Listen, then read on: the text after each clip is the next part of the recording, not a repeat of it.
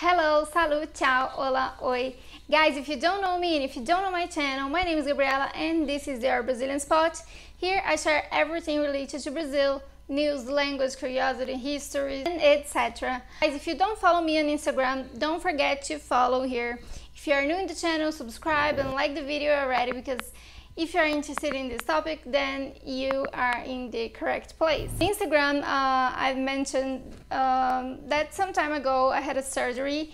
So during this surgery, not during, but after the surgery, I had time to recover from the surgery. Also a lot of time to watch things. So I decided to do a series of 3 videos recommending you Brazilian movies, Brazilian series, and Brazilian documentaries.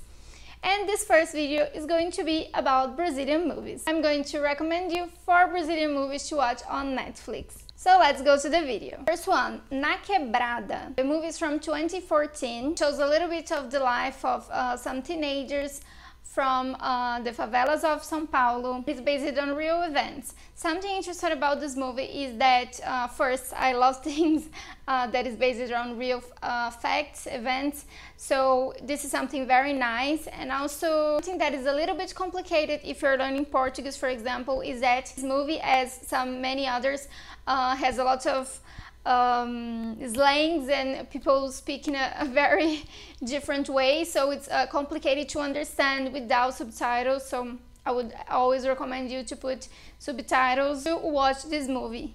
By the way, it's a very quick movie. It's not so long and it's easy to watch. Number 2, Ponte Aérea is from 2015. The movie is about Bruno and Amanda. They were taking a flight to São Paulo. Because of some last-minute event, the plane had to stop in Belo Horizonte. So all the passengers spent the night in a hotel. So they met each other in this hotel and spent the night together. The movie shows a little bit about dating in long distance, and also the relationship of 2 people that are very different and think very differently about life and still like each other. So it's more about, you know, relationships. He's from Rio de Janeiro, she's from São Paulo. They're very different. As I already mentioned here in the channel, there's like things between São Paulo. I don't know if I already mentioned this, but on my Instagram for sure. There is this thing between São Paulo and Rio. So the movie shows this in a very fun way, and it's quite easy to understand the language. If you're learning Portuguese, the way that they speak is not difficult to understand. It's much more clear, and you can see like accents from São Paulo and Rio de Janeiro. Number 3, Rich in Love, or Ricos de Amor. It's from 2020. It's the most new movie. The movie is about a young guy that he's from a rich family. Then this boy, he met a girl that he really liked, but he didn't want to tell her how rich he was and his family, because he wanted to show her that he was humble and very nice, even without money. And obviously because of this, he was lying to her, and at some point things started to get really messy. It's everything in the state of Rio de Janeiro. The movie is in Rio de Janeiro and in the countryside of Rio de Janeiro. Most of the time you see the accent from Rio de Janeiro.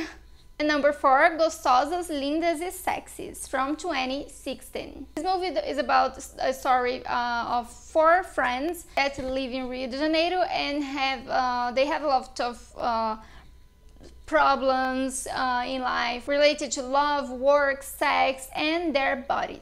This movie is very fun and easy to watch, you know. Also, this movie is in Rio de Janeiro, as most part of the movies. It's pretty much relaxed and good for who wants to laugh a little bit. Okay guys, so that was the 4 movies I recommended for you today. Hope you can find it, if not on Netflix, maybe some other platform that you know. And obviously I hope that you enjoy these movies. Let me know what you think in the comments below.